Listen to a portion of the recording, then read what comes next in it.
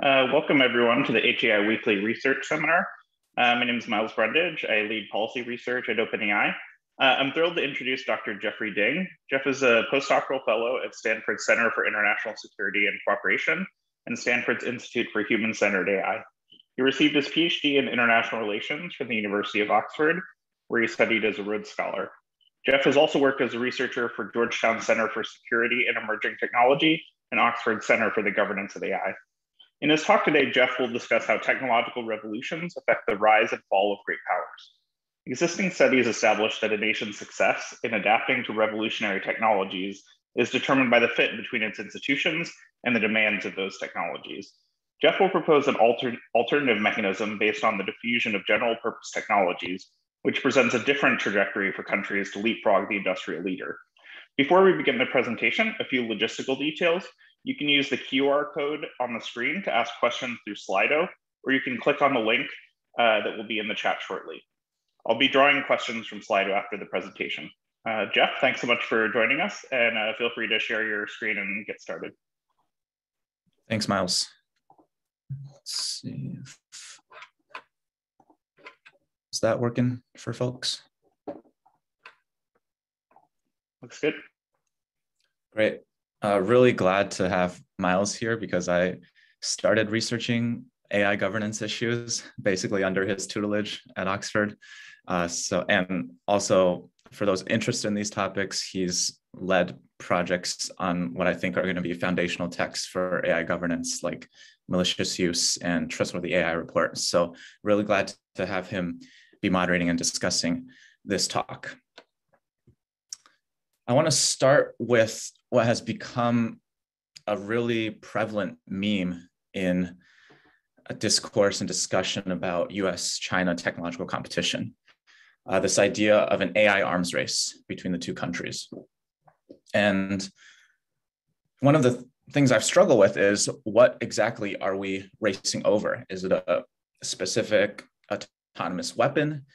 Is it something about like more generalized AI? Is it an economic competition? Is it a competition for prestige? And I think this picture, which is actually taken from an article about the AI arms race, captures a lot of this confusion for me. Because if you've watched the Queen's Gambit, you know that this is not a natural board position for chess. Like it's just physically not possible for the kings to be touching each other. And I hope that sort of this presentation will help us get a better sense of what the landscape or the chessboard, so to speak, of US-China technological competition actually is. And maybe one starting point can be this quote from Chinese President Xi Jinping. This was actually at a summit of BRICS nations, Brazil, Russia, India, China, South Africa, on the topic of the Fourth Industrial Revolution. And in this speech, he calls back to past industrial revolutions, these periods of disruptive technological innovations, and how they fundamentally changed the development trajectory of history. I think to get more specific, we can look at this interpretation of the speech from the Study Times, which is a journal that's published by the Central Party School in China, which trains like the next generation of communist leaders. It provides a good signal of what leadership is thinking about different issues. And here they're interpreting that speech from that previous slide. And they make a more specific claim about how these technological revolutions present the opportunity for countries to take world-leading productivity advantages. And that corresponds with literature and international relations, which is my field, about how economic productivity is a key driving force of latent power and a country's rise to great power status. This is reflected in a classic text by historian Paul Kennedy about the rise and fall of great powers, which inspires this talk and the dissertation on which the talk is based. And there he outlines an important causal chain for the rise and fall of great powers, involving differentials in growth rates and technological change, leading to shifts in the global economic balances. And then later, those gradually affect political and military balances. And that's an important aspect to talk about. For the purposes of limiting my discussion today, I'm only going to be talking about that first aspect of the chain. How do these new emerging technologies affect shifts in the global economic balances, specifically economic differentials, economic growth differentials among great powers? And the standard account, at least in the political science and international relations scholarship, is very much based around leading sectors. One country dominates, monopolizes these new technological advances that spur fast-growing large industries. They derive monopoly profits. They export these products and eventually rise to become the world's most productive economy. And we see that reflected in summaries of the literature on technological change and international relations, where the idea is that historically a great power acquires hegemony through a near monopoly on innovation in leading sectors. And this very much is borrowing from the work of economists like Walt Rostow, where he outlines this classic sequence of great leading sectors. And we see prominent industries connected to major technological breakthroughs in the past, like Hargreaves spinning jenny, the cotton textiles industry in the first industrial revolution, the steel industry, chemical industry, which we'll talk about later in terms of Germany's rise in the end of the 19th century, automobile industry as well. All of these industries were incubated off the back of major technological breakthroughs, grew fast, and became very, very large industries.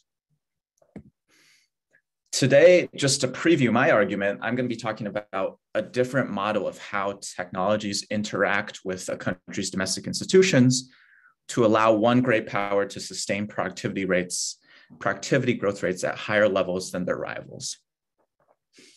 And the key concept here for me is general purpose technologies, wherein it's not necessarily about monopolizing all of innovation in these general purpose technologies, because they're so fundamental and foundational that they span all these different industries.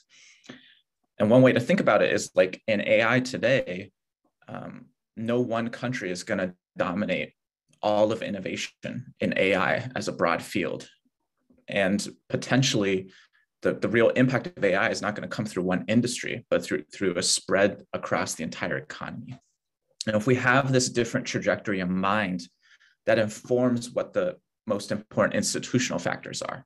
And I'll highlight in my argument specifically this concept of GPT skill infrastructure, or systems that widen the base of engineering skills and also standardize the engineering discipline associated with a new GPT. So I'm going to dive deeper into the differences between my argument and the leading sector account in the next section. Then I'm going to look specifically at the second industrial revolution as a template for testing these two mechanisms of how technological change affects the rise and fall of great powers. I'm not going to have time to look at the other two cases, but I'll give you just abridged summaries of them. And then we're going to also spend some time talking about the implications for AI and US-China competition, bringing it back to that chessboard in the first slide. So one key premise for both models, both the leading sector model and the GPT model, is that new technologies create demands, and the country that adapts to those demands best by adjusting their institutions is able to take technological leadership. So the key is whether a country can adapt its institutions, its education system, its political institutions, its system of intellectual property protection, sometimes specific industrial policies, how it can adapt these types of institutions to fit the missing puzzle piece, which is the demands created by these new technologies.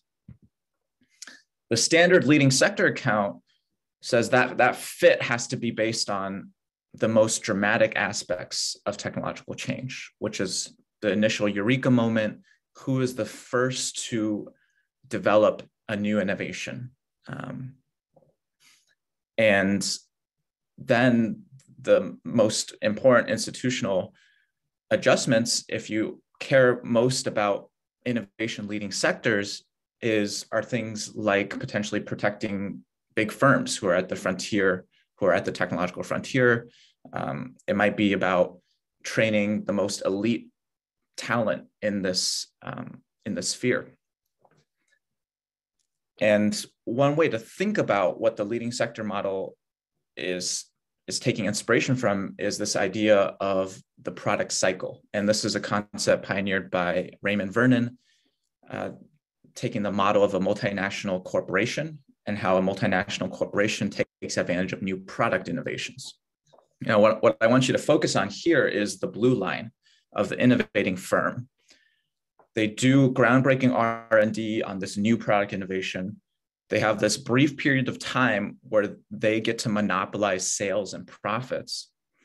Over time, they start selling it to other countries, other firms. You see the rise of other competitors.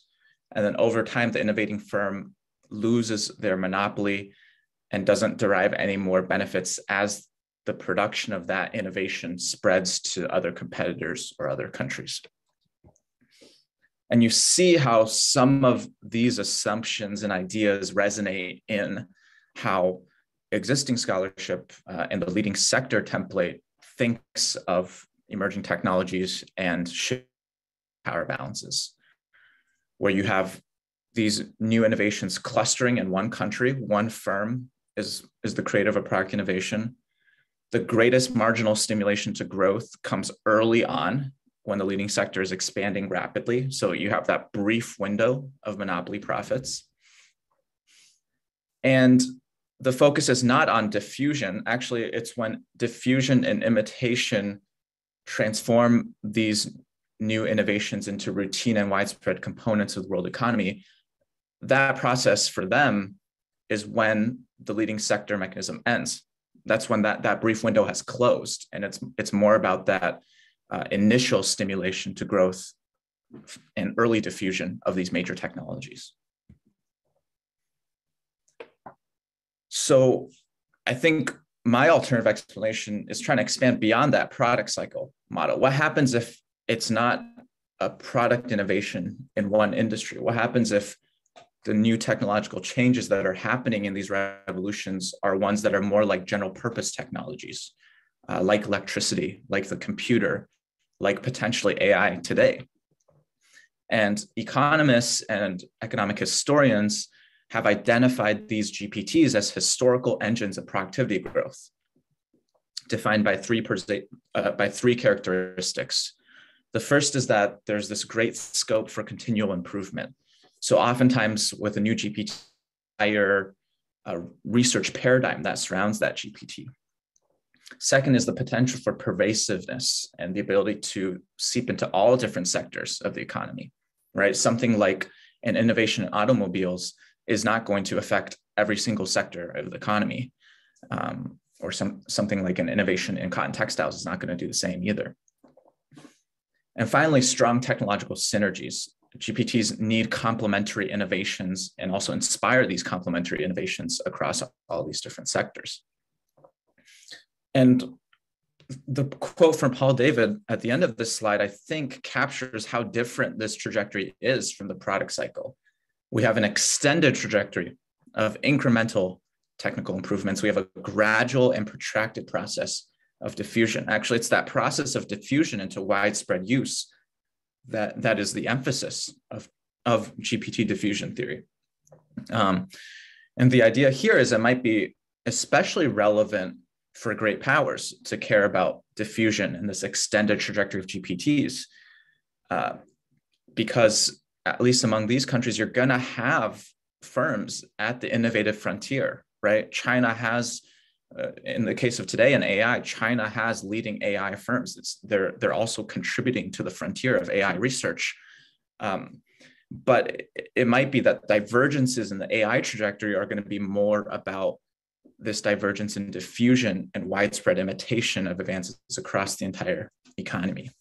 And I'm not saying, I want to be very clear that, of course, being the first to introduce new technologies is going to have a positive effect on widespread adoption, right? There's a lot of tacit knowledge in some of these new technologies that for it to spread, you might have to have a certain innovative capacity, but it's definitely not determinative. And there's all these other different factors that could affect the diffusion of these technologies internally across the economy, including systems of standardization, human capital, which I'll be talking about specifically, and communication networks, all these different factors that could outweigh the advantage of being the first innovator.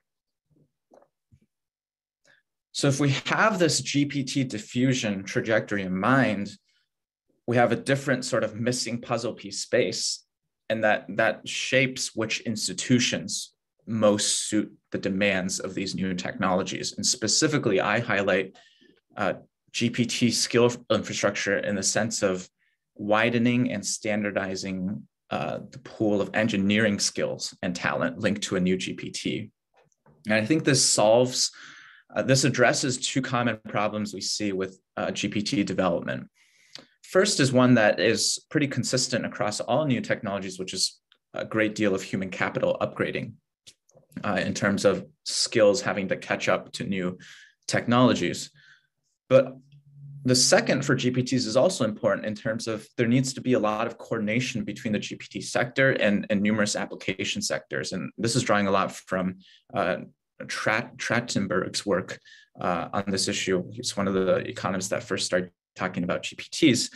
And one of the arguments that he makes is the application sector needs to know what's happening in the GPT sector in terms of new advances, and likewise the other direction as well.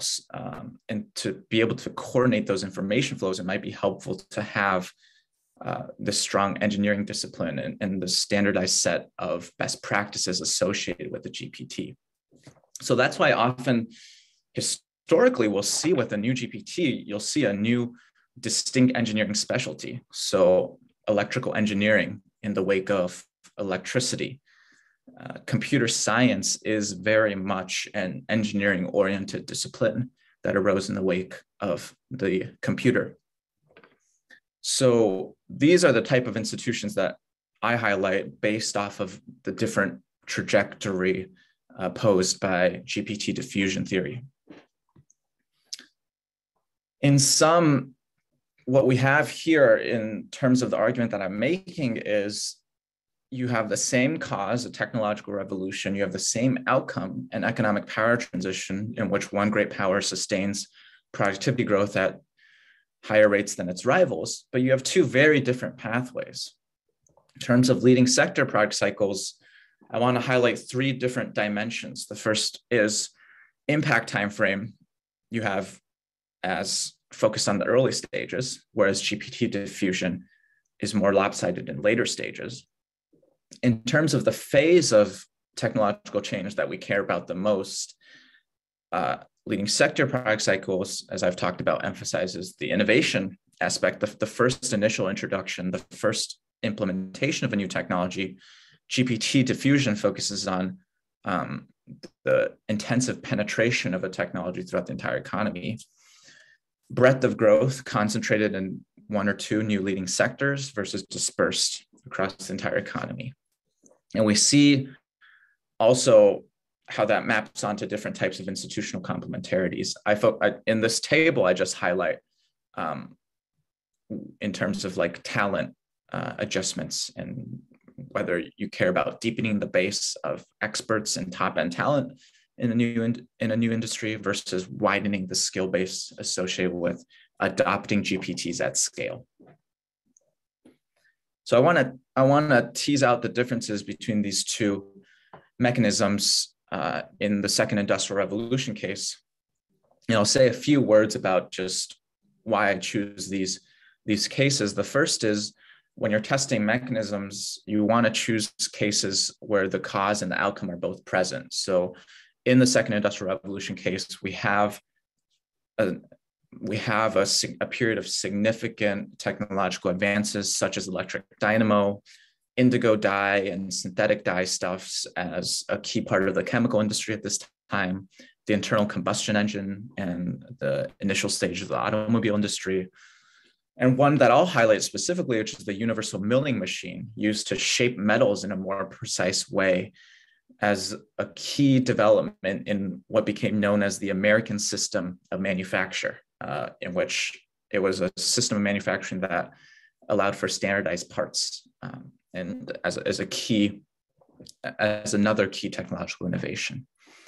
And on the outcome side, you have a shift from essentially a unipolar economic system to a multipolar economic system, where Germany and the US overtake Britain in terms of economic leadership.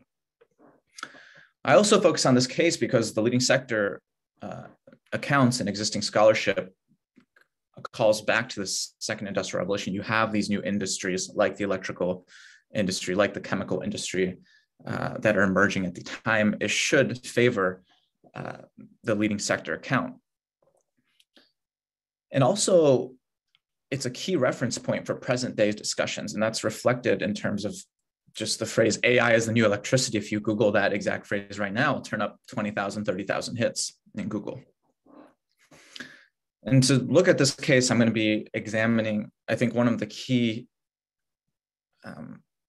sources that I leverage is, since the publication of sort of these field-defining accounts about technological revolutions and power transitions, we've had new studies that revise dominant narratives of past technological revolutions, especially those that tended to conflate a technology's significance with near instantaneous diffusion, which we'll see just was not the case. The last point of background I want to touch on is that, as I mentioned, there's been a lot of literature that's focused on this importance of economic efficiency, not just economic size, right? At this period of time, or at least if actually in the first industrial revolution case, China was the largest economy, but no one thought of China as the economic leader because Britain was so much more efficient and in terms of productivity. So here, if you actually look at different measures of GDP per capita, industrialization rates per capita, labor productivity, total factor productivity, it's the US that overtakes Britain in this period. And that's why I'm going to focus on what happened in the US in terms of these new technologies. So let's just run through each of the three dimensions that I highlighted and then what that means for thinking about the institutional complementarities. In terms of impact timeframes, we have support for the GPT diffusion story in terms of delayed timelines, especially in the US case, because if someone wants to make the argument that the new chemical industry drove the US's economic rise, it's very hard to make that case for this period, because before World War I, there were only 7 American die makers. And it is easier to make the case for Germany for chemicals, but even though Germany dominated dyestuff production by 1913, some historians have argued the key impact of chemicals came not through dyestuffs, which was largely disconnected from this larger chemical engineering trajectory. And that really took off in the interwar period. We also see the similar timeline with electrification. There's a lot of empirical studies that have found electrification's impact on US economic productivity became significant only after 1914, about 4 or 5 decades after the invention of the first electric dynamo practical for industrial use. And we see that through qualitative accounts about the gradual transition to electric unit drive, where in the past factories were driven by this central steam engine. And then there was a gradual transition to group drive, where you had groups of machines powered by electric dynamos, and then electric generators. And then finally, you had unit drive, where you could power individual machines via electricity. And I don't have time to go through the specific timelines for internal combustion engine and automobile industry, but it generally followed this trend of impact, sort of only a small impact late in this period that we're talking about, and mostly delayed effects. What's different is for GPT diffusion, we would expect sort of some of these earlier innovations in machine tools, as I mentioned with the universal milling machine, or at the top of this case, Because these were incubated earlier than some of these other candidate GPTs like chemical engineering, electricity, we'd expect widespread diffusion of these types of technologies in the heart of the period when the US actually rose to become an economic great power. In the 1880s, 1890s, we saw the proliferation of these new machine tools begin to reach torrential proportions. And the other key timing is, I'll investigate further for the leading sector count, is the steel industry does become a major industry before 1914. Both US and German steel output far outpaced Britain in this respect. So we're going to come back to that a little bit later. On the second dimension, it's not about an exclusive innovation advantage. US firms introduced less than a third of these major breakthroughs in leading sectors. And as you'll see from that quote from the British Institute of Electrical Engineers, Britain is not behind in terms of inventive genius in electrical science. It does lag behind, however, in terms of this practical application across the entire nation. And specifically on steel, I think sort of this idea that Germany completely dominated the steel industry is a little bit misleading in the sense that technological breakthroughs in the steel industry kind of created two separate tracks. One was this more mass-produced cheap steel. The other was this more high-quality steel that Britain maintained a comparative advantage in. So you had a lot of sort of raw counts of steel output that were reflecting cases where cheap German steel was sent to Britain and processed into higher quality steel and exported for higher profit margins. And what we see as sort of the main source of American industrial advantage in this period is actually in terms of the diffusion and intensive penetration of machine tools in the system of interchangeable manufacture, where you have more than double the rate of machine intensity by 1907 in the US compared to its rivals. Their rivals were still producing kind of very sophisticated machine tools, especially in terms of power technology. There wasn't much of a difference in terms of an innovation advantage. Rather, the key difference, as we saw from reports of study teams from Britain that went to the US and visited all these different industries, was this difference in terms of the adaptation of special apparatus across all branches of industry. This difference in terms of the penetration of interchangeable manufacture across the economy. And finally, on the breadth of growth, the US did experience broad-based productivity growth. Over, I think, 33 of 38 sectors were experiencing above 1% productivity growth in that last decade before World War I that we're focusing on. And also machine tools were this transmission center that spurred advances across all the economy's machine-using industries. So on all these dimensions, we see some support maybe for the leading sector in some areas, but the balance of evidence does seem to point towards GPT diffusion as the better mechanism. And if that's the case, that shifts the answer of how, like, which institutions were the most important for adapting to the demands of the second industrial revolution. And specifically, it's about who is able to broaden and widen to widen and standardize the systems of human capital in mechanical engineering specifically. And the US did that, whereas Britain lagged behind in terms of producing enough mechanical engineers based on different measures of engineering density. And actually, Germany did produce a good number of mechanical engineers, but the sort of the information flows point that I was making earlier, the standardization of those information flows between these engineers was not established. And whereas the US had developed some of these standards in mechanical engineering, in Germany's case, that movement towards standardization was not inaugurated until after World War I in that interwar period. I think we can also see this example in chemicals as well, where the question is, are you focused on who dominated the synthetic dye industry or who had leadership in chemical engineering? And on the left side, we'll see the synthetic dye story, and on the right side, we'll see the story for chemical engineering, which was incubated very much in US institutions like MIT. So at this time, German universities dominated in terms of producing this world-leading chemical research. And actually, the US was very much behind in terms of scientific leadership in this area and producing these fundamental innovations. However, that occupation, that unique occupation of chemical engineering failed to materialize in Germany, whereas for the US case, even though it was very far from the frontier, it was leading in terms of introducing this new discipline of chemical engineering into universities.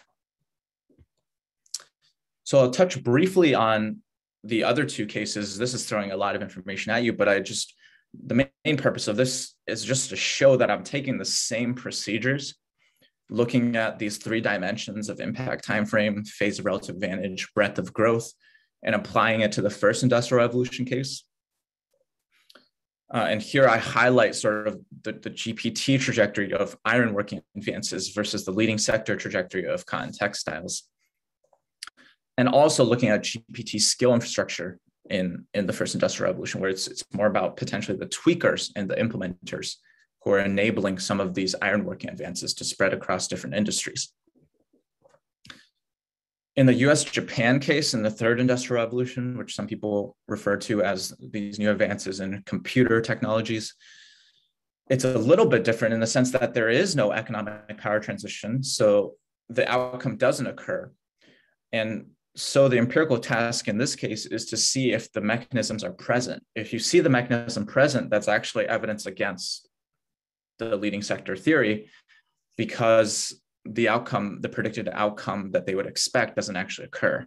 And I think we see that most clearly in this quote by Maury and Rosenberg, where they make that, this is my favorite quote in the entire presentation, because they're making that parallel to German domination of dyestuffs, and comparing it to the similarities in Japanese dominance in consumer electronics. But that doesn't translate into Japan overtaking the US as the #1 economic power. Japan's productivity growth stalls in what's often called the lost decade. And the GPT mechanism is absent because Japan does not lead the US in terms of the diffusion of general purpose information and communications technologies. So brief kind of overview of some of the evidence from these past industrial revolutions.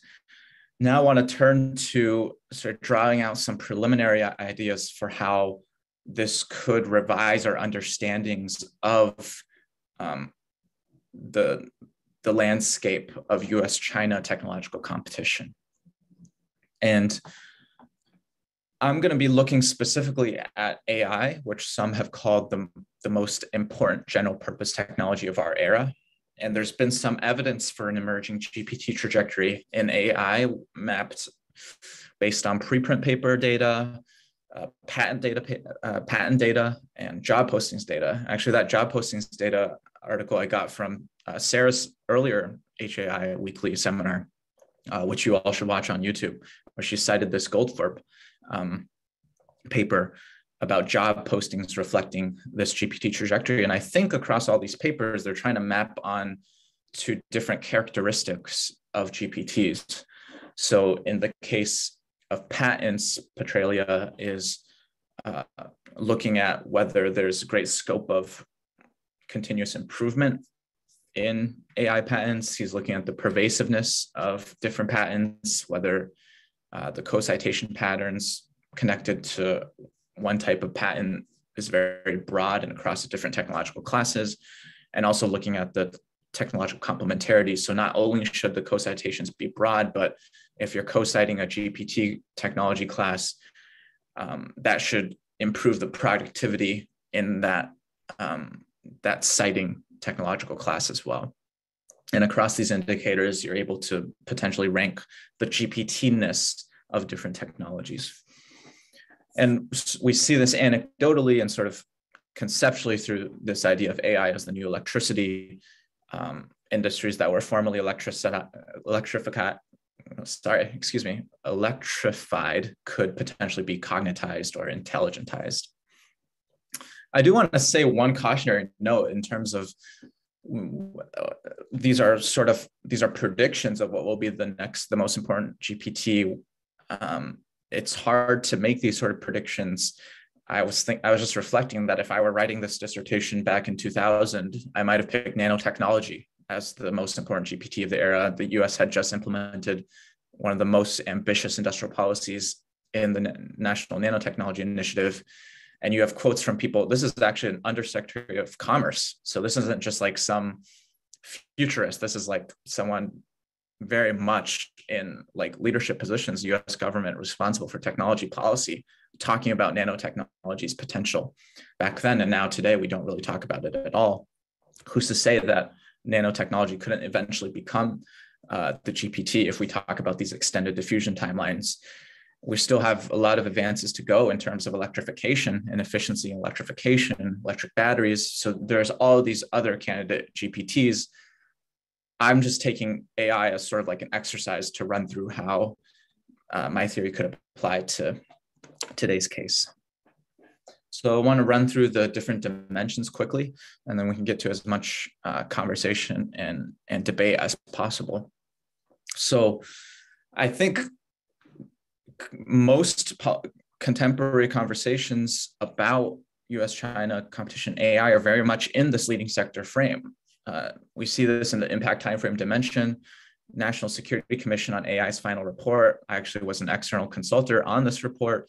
So I'm not like critiquing something that like, I think it was a really good product, but I think all good products have assumptions that might be flawed. And we see that the time frame is about China overtaking the US in AI leadership within a decade. Harvard Belfer Center, Graham Allison, Eric Schmidt came up with a report in 2020 about US-China competition AI. Kai-Fu Lee's book on AI superpowers, which has been pretty influential in this space. Main impacts of AI will take place in the 2020s. And I think if you take the GPT diffusion model and you're taking this new deep learning paradigm started in the early 2010s as sort of this key breakthrough in AI, then we shouldn't expect the productivity payoffs within the next decade. In fact, we should expect 4 to 5 decades in terms of this delayed and prolonged gestation period. Now, I want to make one caveat that some people have argued this time could be different, and I fully think that's an important debate to be had. Nicholas Crafts, economic historian who has studied past industrial revolution, says the waiting time for GPTs to make their impact has declined over time. So we should take into account that potentially some of these insights might not translate perfectly in terms of impact timeframe. At the same time, I think there's a lot of indicators that show this could be a really slow process in terms of applying some of these new advances. And I'm interested to hear Miles's thoughts as well in terms of like OpenAI's major breakthroughs and how different companies are taking advantage of things like GPT-3 and foundational technologies. In terms of phase of advantage, I want to draw again from that Belfer Center report, Allison Schmidt. I don't have anything against this particular report. I think it's just reflective of sort of the mainstream discourse where you see the indicators are very much about innovation leadership, top startups, top brands in sort of one industry, the biggest, most valuable internet companies, sort of arguing that China is close to becoming, is a near peer competitor, close to overtaking the US. GPT diffusion model, you might look at indicators in terms of how information communications technologies are penetrating across the entire industry. And China trails on a lot of these key technologies, cloud computing adoption, industrial software, and industrial robots in terms of like density and diffusion. And that sort of paints a different picture. And in terms of breadth of growth, we see this with sort of struggles with Chinese policy as well, where the focus is often on enhancing self-sufficiency in sort of these key strategic industries, whereas even Chinese cabinet level body State Council has co-authored reports that say, hey, maybe we should shift toward these more horizontal industrial policies that are about supporting economy-wide innovation efforts. And lastly, I'll touch a little bit on some of the initial measures for GPT skill infrastructure in AI, where the US still leads in terms of overall AI engineers, based on, I believe it's the 2017 Tencent report, a white paper on AI talent. And especially on sort of these linkages, these attempts to like standardize information flows in AI across this engineering discipline. US has higher levels of industry academic linkages, and potentially US's approach to standard setting in this space could be better positioned to adopt these technologies at scale. So to conclude, I've outlined sort of hopefully a better understanding of how when emerging technologies can affect economic power transitions. We've kind of mapped that on into sort of revising how AI and other revolutionary technologies could affect the US-China power balance. My argument is actually the US is best positioned and very well positioned to succeed in this new industrial revolution. And more broadly, I hope this is a model for unpacking the causal effects of technological change on international politics, where we sort of take seriously this proposition that not all technologies are created equal, and look at how like specific features of technologies interact with institutions. So yeah, thank you for your time, and looking forward to the discussion to follow. Awesome. So as a reminder, please add your questions to Slido. There are a bunch already. And as I make the transition over to that platform, I'll ask one quick question, Jeff. Could you say a bit more about sort of identifying GPTs in the moment as opposed to retroactively? And you mentioned a few indicators like patents and citations and so forth. Would those have actually worked if we had tried to apply them in the past? And or would they have triggered a lot of false positives?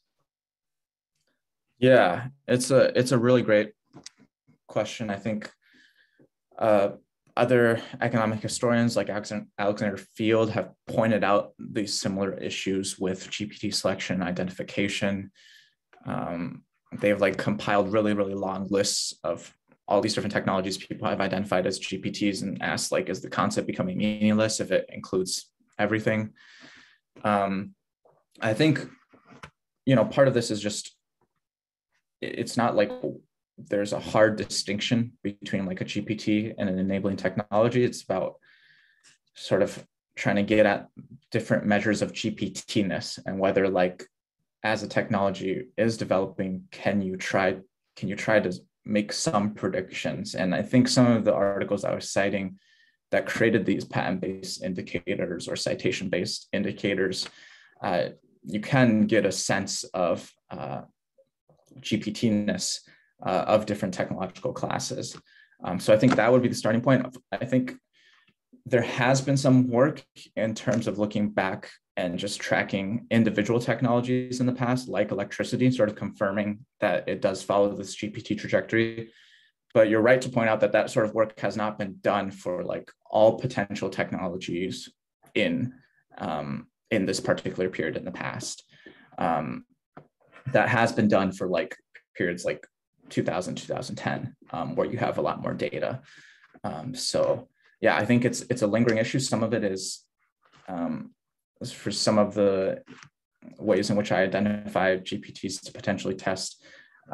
Some of that I rely just on people who have tried to identify major technology in the past and sort of work of historians, and sort of using that as a starting point in the absence of better measures of GPT-ness. And yeah, I tend to think that AI is a good candidate for GPT, but I also want to be mindful of bias given that I work on it. So one question that we have through the chat, does your analysis also look through the lens of Carlota Perez's work on technological revolutions? This is a question from Jitendra. Yeah, I think definitely very much drawing from work evolutionary economists, Perez, Sote, all the people who have looked at like use terms like technological paradigms, or I believe like Perez's Also talking about like these pervasive technologies and these like motive branches that spur widespread technological change. I think a lot of these are circling around sort of this same concept, which is that technologies differ in terms of their enabling potential and like in terms of their GPT-ness. So yeah, I think I just use the concept of a GPT just because I think it could connect more to different literature strands, and I think it's very relevant. It's really relevant in the conversation today, but yeah, could have used terms and concepts from Perez's work and other people's work in this area as well. I think the same idea is there. It's not a novel idea that I'm creating out of thin air.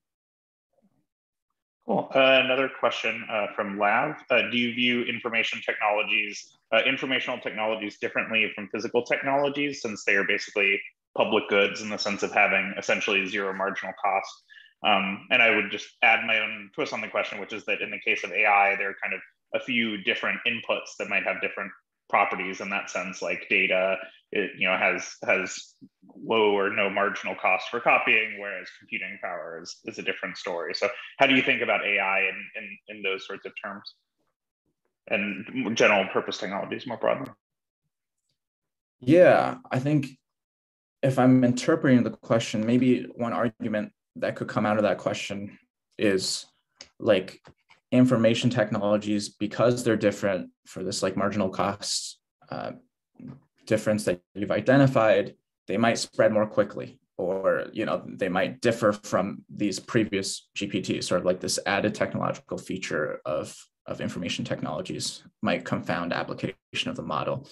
And I've heard, and people have brought that up for me before. I think part of my answer would go to what actually Miles just pointed out, is information technologies also have their own costs in terms of adoption, with potentially the need for like access to computing, whether it's the need for like widespread diffusion of cloud computing for sort of this diffusion of information technologies. So they might present a lot of their own costs. But yeah, I think it's an argument to test, right? Whether these information technologies would take longer to spread. I think one thing we can look at is computers. And actually at that time, people were saying there was this productivity paradox where you saw, like, everybody was saying computers would be the next groundbreaking innovation, but it took a really, really long time for computers to actually make their impact, and followed actually largely the same timeline we would expect of GPTs. So that might be one case where you do see some consistencies across different GPTs, even though there is a difference in, there are some differences unique to information technologies. Awesome. And just one logistical note, please, if people are able to, if you have questions, put them in Slido rather than the chat, just so I can look at a single source of questions. And I'm also noticing that there's a lot of them coming in, so we're not going to be able to get to everything, but try to get through as many as possible. One question from David: how do you think globalization and intellectual property theft are affecting the technology race today? And is globalization reducing early innovator advantages? Yeah, I think that's a great question. So one thing I'll say is that, I think there is something different about globalization today. I don't think we should undersell the level of globalization that was happening in some of these previous periods. Some people argue we were more globalized in terms of the scientific community in the second industrial revolution. So there was a strong degree of globalization and sort of strong degree of knowledge flows within those past periods as well. I do think there is a good case to be made that globalization is qualitatively and quantitatively different today. And I think that probably does actually strengthen the GPT diffusion mechanism, and it only makes it more salient. We've had studies from like the OECD that say the initial adoption gap is closing. So when a frontier firm comes up with a major new innovation, the time it takes for maybe like a frontier firm in another country to adopt that innovation is shrinking. But sort of the gap between a frontier firm in a country adopting innovation, and that innovation intensively penetrating across the entire economy is actually increasing. So yeah, I think maybe I would sort of agree with the assumption that you're putting forward. It's that maybe globalization is only making sort of this diffusion and intensive adoption mechanism I'm highlighting more significant. Great. So I'm going to kind of merge a few questions again, because we have a lot of them. So merging questions from Tim and Luke, which both have to do with existing literatures and how your work relates to them.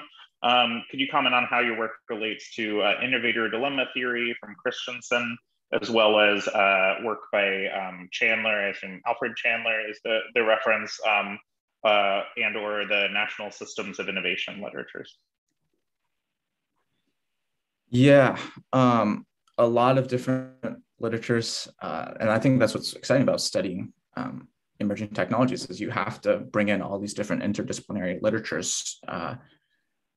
If I'm interpreting the Christensen literature correctly and the innovator's dilemma, it's about disruptive innovations and how it's hard for established leaders to come up with these disruptive innovations. And I think that very much permeates literature on leading sectors, which is like inevitably we have these cycles of the rise and fall of great technologies and great powers because the existing leader has too many vested interests and they're not able to respond to these disruptive innovations.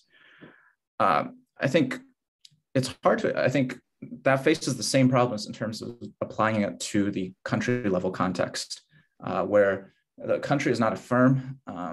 And we've also seen a lot of cases where actually the established leader is able to adapt, right? The US sustained its lead in the third industrial revolution. And we've also seen cases where the disruptor doesn't necessarily always succeed. So like there's differences in terms of the disruptor and the extent of success. So I think to get at these more nuanced distinctions, you have to get a little bit more specific and not just look at the level of disruptiveness of a technology, but look at GPTs and the institutions that are necessary for adapting to GPTs. Chandler's scale and scope. Yeah, I think Chandler makes a really good argument as to why the US was better positioned to succeed in mass production type industries in the second industrial revolution. His argument largely relies on different models of capitalism, right? Specifically managerial capitalism and the US's approach to supporting big businesses. I think again, sort of where my argument might differ a little bit is it's not necessarily about having the biggest electrical equipment industry or being able to create these big businesses and maintain oligopolies. A lot of what was happening in sort of the American advantage at this time was spurred by small and medium enterprises, medium-sized businesses, networks among these different small and medium enterprises, especially in machine tools. And sort of the literature that I draw from is Scranton's work that sort of like kind of adds a little bit more diversity to what Chandler is talking about in this period. So those would be the literatures I'm engaging with there. Systems of national innovation, this is like Richard Nelson's work. I can tell we have a very wide-ranging, good, diverse audience here today. So national innovation systems, I think I'm very much in line with their overall concept, which is just that you have to take the whole sort of ecosystem of innovation into account. A lot of what their arguments are about are targeted towards specific industries, right? So a lot of the national innovation systems work sort of is about how all these webs of institutions involved in innovations support success in one industry. I'm just taking I'm arguing that there is a specific part of the innovation system about GPT skill infrastructure and it mapping not on one specific industry, but mapping onto these broad processes of GPT diffusion. So I see sort of that work as pretty complementary. So there are a couple different questions about China, and I'll just kind of cluster a few of them. Could you comment on how different types of government influence GPT diffusion, so authoritarian, democratic, et cetera, as well as whether there are any sort of distinctive features of China that might undercut your argument earlier that the US is well positioned, such as the number of engineers that are being trained in China? Yeah. So I think, yeah, this is a weakness in my argument right now, is I don't take into account differences in regime type for the US and China case, because I'm looking at these past cases where you largely have sort of advanced industrial democracies. So I think, yeah, I think I'm very open to arguments that potentially authoritarianism might slow the rates of GPT diffusion, might increase the rates of GPT diffusion. I think those are important to make. Sort of at least in terms of my argument, it's very much focused on institutions for skill formation, institutions of standardization. And in those cases, I think there is some evidence that a more authoritarian top-down approach to standardization might limit the widespread diffusion of technologies, because you essentially lock in technologies too early on when there's still a lot of uncertainty about the technological trajectory. So that's one case where maybe the authoritarian political institution feeds into sort of China not being able to take advantage of GPT diffusion. Others could argue that sort of like China's approach to manage the economy might be different from their approach to managing politics. So maybe that channel is undercut. But yeah, a lot to explore there. Distinctive features of China, kind of going on to that question specifically, number of engineers. I think you actually saw, what's interesting is you saw similar arguments in the US-Japan case. It was sort of like Japan was completely outpacing the US in terms of overall engineers. And I think there needs to be, and I need to do more work on this as well in terms of researching what's out there. I'm only relying on a few AI talent reports, but we need to have better granular measures of what constitutes an AI engineer, or the type of like tweaker and implementer that's able to adopt sort of some of these foundational AI advances across all these different industries. And what happened in the US-Japan case, at least, was actually, I think in a State of the Union speech, Reagan was like, yeah, Japan is producing like 2 to 3 times more engineers than us or something. And what was happening was they weren't counting like computer specialists in the engineering statistics. And the US actually, the US had a substantial lead in terms of software engineers. But yeah, it's a great question, and definitely more work to be done on that subject. Cool. I think we have time for maybe 1 or 2 questions, depending on how quick your answers are. So here's one from Alice. One issue not directly addressed is that there are unresolved ethical, privacy, and security issues that can prevent the acceptance and therefore growth/diffusion of these technologies. Any thoughts on this? One could say that these issues were also unresolved for the PC, yet they didn't stop the PC from becoming a general purpose technology. Yeah. This is a really good question.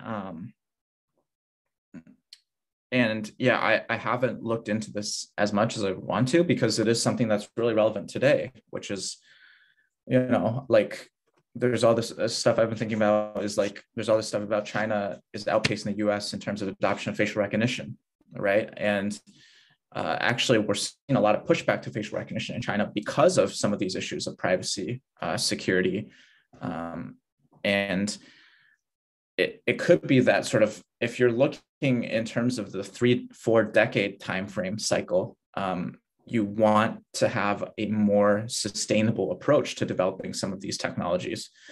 And it could be sort of like that sort of Miles' work on trustworthy AI, and other people have talked about sort of privacy preserving machine learning. It could be like investments in those types of technologies are going to be more conducive towards this sort of like long-term GPT diffusion that I'm talking about. I haven't explored these in the past. Sort of one initial counter argument to that is exactly what Alice said, which is just that some of these unfortunately might be short-term concerns, and sort of like the overriding pressure of GPT diffusion, the competitive need to adopt automation at scale on sort of like national economic competition level might force aside those ethics and security concerns in the long run. Awesome. So we're just at time, and want to thank you again, Jeff, for being so generous with your time and insights here. And I definitely learned a lot, and I'm sure others did as well. And thanks everyone in the audience for your attention and great questions. So that's unfortunately all the time we have. The topic of next week's seminar is decolonizing AI. And if you're interested in attending that, you can register through the HAI website. And we hope to virtually see you all there. Thanks again. Thanks, everyone. Thanks, Miles.